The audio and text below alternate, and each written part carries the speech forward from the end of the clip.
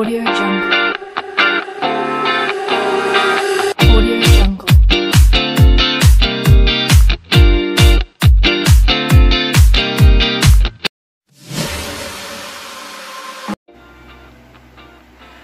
Good day, everyone. It's me, your teacher Gerald Catalon, and I will be your grade 8 science teacher for today. I know that we are all facing difficult times right now because of this pandemic. But always remember that no one or nothing can ever stop our willingness to learn. So come on, let's make learning fun and cool. So before we are going to discuss our topic for today, I am reminding everyone to please listen carefully and focus your eyes on me. Yes, sir! Okay, so our topic for today is all about the Newton's 3 laws of motion. So do you know who is Newton? Well, his full name is Isaac Newton. Familiar, right?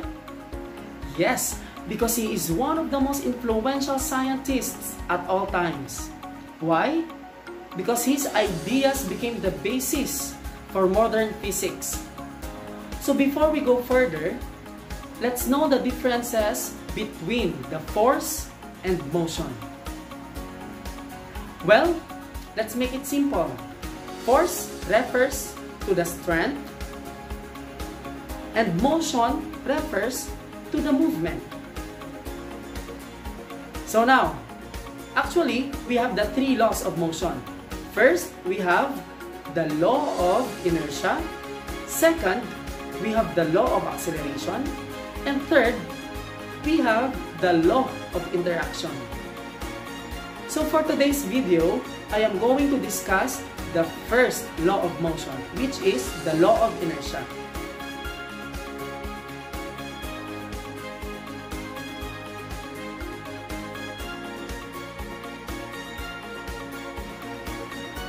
So the law of inertia states that a body will remain at rest or move in a constant velocity unless acted upon an external or unbalanced force. So what does it mean?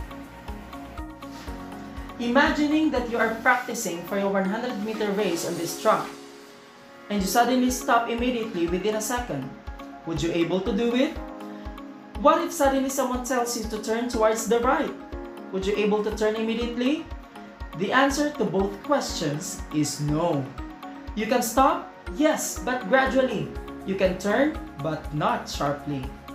And guess what? It's the same story in objects. If it is at rest, it will remain at rest. If it is in motion, it will stay in motion. But what can change this? Only unbalanced force can change this. If it is at rest, and there's an unbalanced force acting on it, then it will move.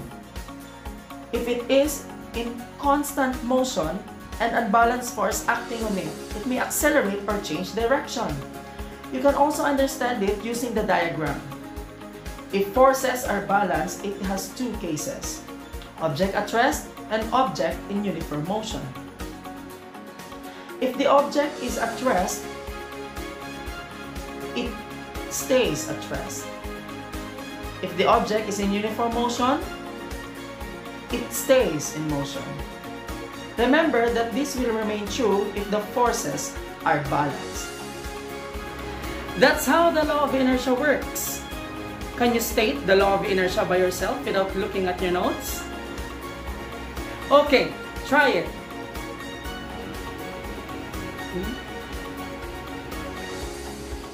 Very good! Once again, the law of inertia states that a body will remain at rest or move at a constant velocity unless acted upon an external or unbalanced force. I hope you learned something from this video. Keep safe, everyone, and God bless you all.